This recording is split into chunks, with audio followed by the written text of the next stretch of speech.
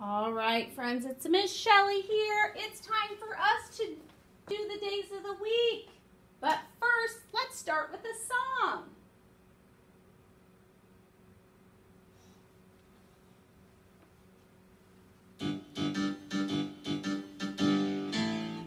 Days of the week, days of the week, days of the week, days of the week, days of the week. There's Sunday and there's Monday, there's Tuesday and there's Wednesday, there's Thursday and there's Friday, and then there's Saturday. Days of the week, days of the week, days of the week, days of the week, days of the week. There's Sunday and there's Monday, there's Tuesday and there's Wednesday, there's Thursday and there's Friday, and then there's Saturday. Days of the week, days of the week, days of the week, days of the week, days of the week. Good job, friends. Okay, who can tell me what was yesterday? Yes, yesterday was Thursday. And if yesterday was Thursday, that means today is Friday. Good job. And if today is Friday, then what is tomorrow? Thursday, Friday, Saturday. Good job. All right, friends, can you help me read? Here we go. Yesterday was Thursday. Today is Friday. Tomorrow will be Saturday.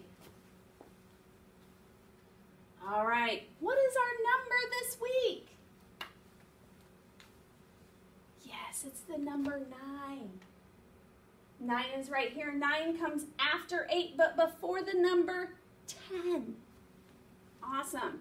So is 9 a lonely number or a number pair? A lonely number, and we know all lonely numbers go in the ones place. Good job. So that is where I have the number 9.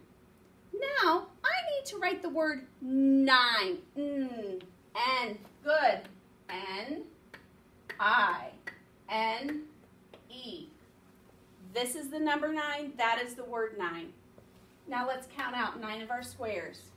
Here we go. 1, 2, 3, 4, 5, 6, 7, 8. Oops.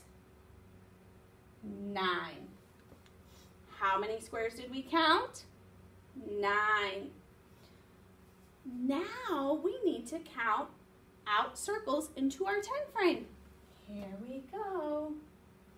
1, 2, 3, 4, 5, 6, 7, 8, 9. Now we need to see how many are in each row. How many is in the first row?